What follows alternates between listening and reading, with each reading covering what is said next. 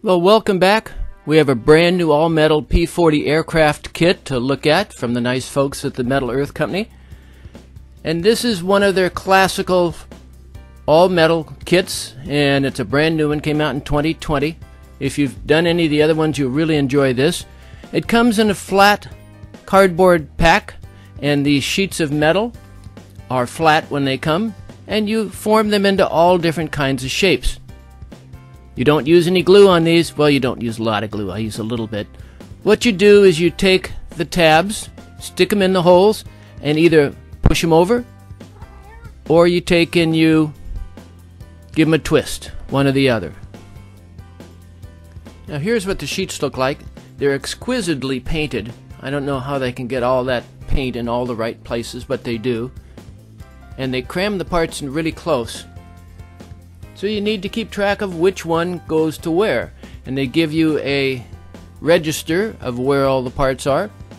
And they give you a whole bunch of directions, pages and pages of them. And you'll notice there's very few words. Now to get these shapes from these flat pieces into all these different things that you're going to make, you need a bunch of tools. I like to use, just basic round stuff to get things to bend.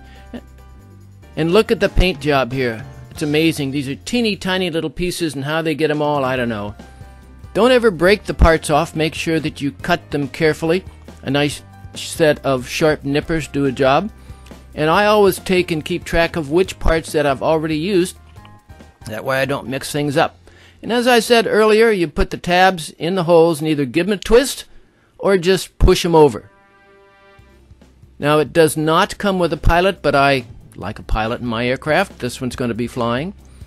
And this is how you use all those tools to bend the metal every which way, and sometimes you have to get a little forceful to get it to do what you want it to do. I also keep track of the areas that I've finished in the instructions. That way I don't get mixed up, you know. As I mentioned, there's very few words in these directions, so if there are anything written down, make sure to read it and follow it, because that means you really have to pay attention. Pieces start going together one after another. This is a very easy kit. Here's the engine cowling going on. One of the more difficult parts was bending all of that supports for the windows. And here you see the tail assembly going together. I did have to fight a little bit with this, and it came out just fine once I got it together. And here you see the main part of the wing going on the fuselage. When you put it together, make sure you get all the right things in the right places. Now I said you don't use glue on these kits. Well, once in a while I do use a little bit of glue. These pieces kept falling apart as I was trying to put them on, so I had a little spot of glue, and that's the end of that. You can see the underside of the wing going together. This one takes a little bit of patience to put together correctly. And for some unknown reason, there's always a few pieces left over every one of these kits I do. So don't worry about it if you have a few extra little pieces. And here you have the kit all completed. It's flying along. What do you think? Looks pretty good, doesn't it? Looks a lot like the picture on the packaging. I like it! Every time I build one of these kits, it just amazes me how you can take these flat sheets of metal and make these cool 3D models.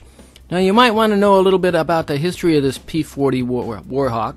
It was an American-made single-engine ground attack aircraft made famous in the combat during World War II by the 1st American Volunteer Group of the Chinese Air Force, 1941-1942. So this was limited service, but a service nonetheless. And here are some of the other aircraft that I've made from the Metal Earth folks. I made a whole bunch of other stuff too, but this is my Armada. Well, have fun. Thanks for joining me. Bye, guys.